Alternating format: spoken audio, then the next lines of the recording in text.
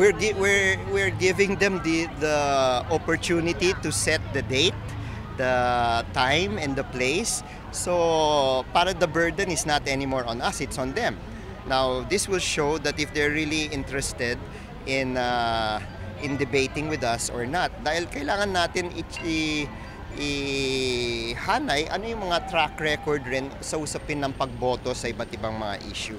Tapos syempre, yung usapin ng pambabastos sa mga kababaihan.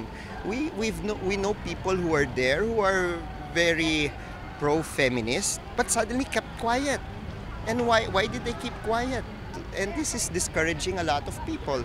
So ito yung mga issues na dapat ipaliwanag nila sa taong bayan para alam natin kung sila'y talagang tatayo at ipagtatanggol ang taong bayan o sila'y tatahimik kung dahil sila lamang kakampi ng ating Pangulo.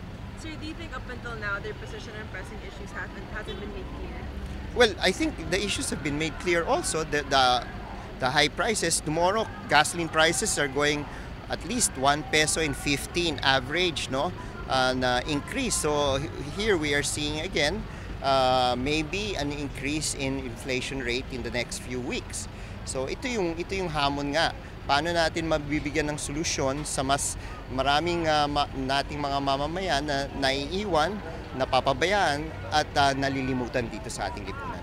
But in terms of where the admin bets stand on these issues, which you've challenged them to debate about today, do you think that their position hasn't been clear yet? It hasn't been clear. And the question is, if they are now against the train law, then why did they vote for it in the first place? So ito yung kailangan nilang sagutin. Hindi naman pwedeng sabihin nagkamali sila.